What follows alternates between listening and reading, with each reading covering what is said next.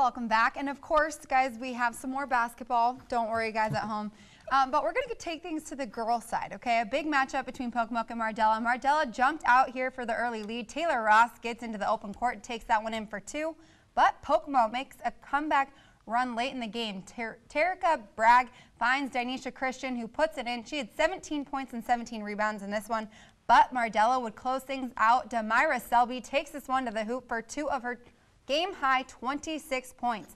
Next time down, she finds Hannah Inslee for the score, and Mardella takes it 59-52. Bennett ladies taking on North Dorchester. Shabria tried a nice pass, finding Monet Watson. Watson with 2 of her 15 to lead Bennett. North Dorchester not backing down, though. Here is Jemiah Conway getting big underneath. Shout out to her Instagram. She was yelling at all night long.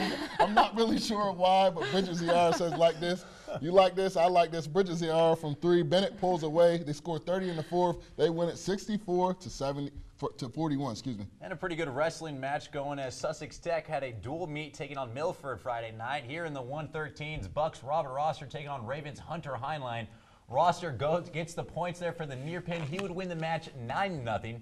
On to the 120s now. Jarek Lugo taking on Tech's Freeman Jackson, and this one was all Lugo. He wins it 17-2. On to the 126s now. Alex Creasy for Milford taking on Jacob White. That is, and Creasy gets the pin. He would take that thing easy. And then the 132s now.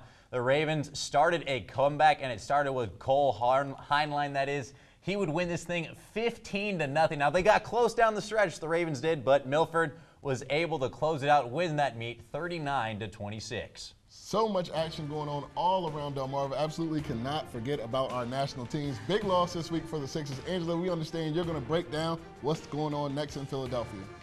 This is Patience Harris. This is a girls Dover basketball, and you're watching Delmarva Sports Insider.